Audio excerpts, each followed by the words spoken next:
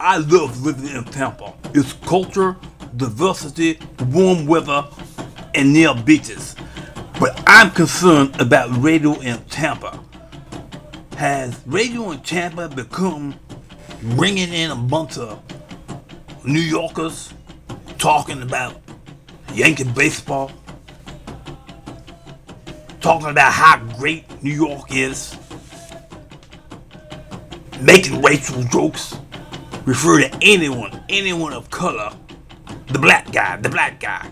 Doesn't have to do anything with descriptive. Oh yeah, you see that black guy over there? He was a black guy. And then, Spanish.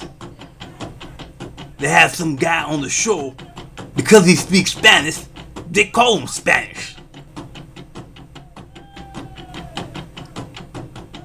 And they make fun of hillbillies.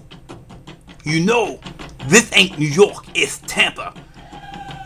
And I'm sick and tired of these New York City guys coming here on the radio and bringing their racism, hillbilly jokes.